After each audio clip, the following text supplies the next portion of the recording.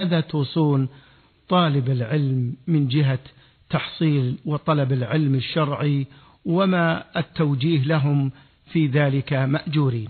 بسم الله الرحمن الرحيم. الحمد لله رب العالمين، صلى الله وسلم على نبينا محمد وعلى آله وأصحابه أجمعين.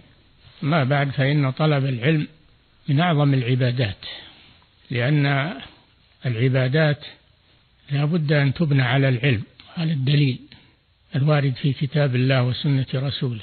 العبادات لها شروط ولها أحكام ولها واجبات ولها سنن، فلا بد أن يتعلم الإنسان من ذلك على قدر ما يستقيم به دينه من أركان الإسلام الخمسة، يعرف ما يستقيم به دينه، هذا فرض عين على كل مسلم.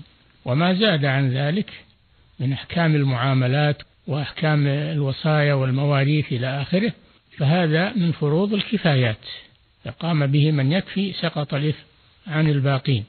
وجاء في فضل طلب العلم أن النبي صلى الله عليه وسلم قال: والعلماء ورثة الأنبياء.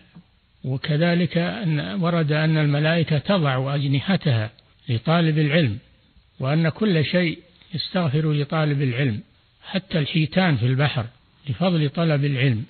ولكن العلم يؤخذ عن العلماء الموثوقين في عقيدتهم وفي علمهم جيلا بعد جيل، لأن العلم بالتلقي وليس العلم بالقراءة، كثرة قراءة الكتب هذا ليس هو التعلم، بل هذا ربما يضلل الإنسان أكثر. إنما العلم بالتلقي عن العلماء الأصيلين الموثوقين جيلا بعد جيل. العلم إنما هو علم عظيم يؤخذ عن أهله، لا يؤخذ عن المتعالمين ولا يؤخذ عن الكتب، لا بد أن يؤخذ عن العلماء الربانيين جيلا بعد